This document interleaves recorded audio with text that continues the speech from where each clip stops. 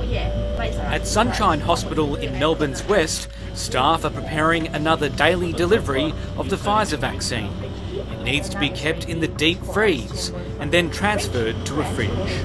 We check the fridge twice a day. We check the freezer 4 times a day.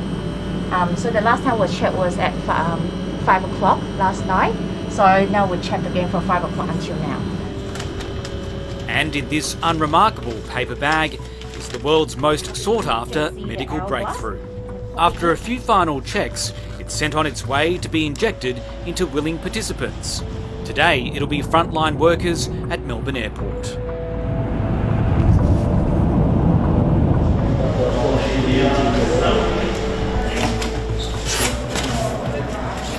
Next step is to remove the bag. And we also have to check if it's been tampered with, so it hasn't. This is day 5 for us for the commencement of the COVID vaccination program here at Melbourne Airport. We have to date vaccinated 686 airport workers.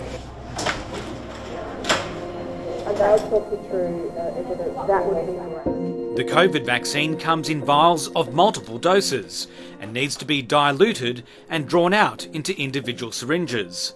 It's a delicate step-by-step process which many in the healthcare sector may be unfamiliar with until now.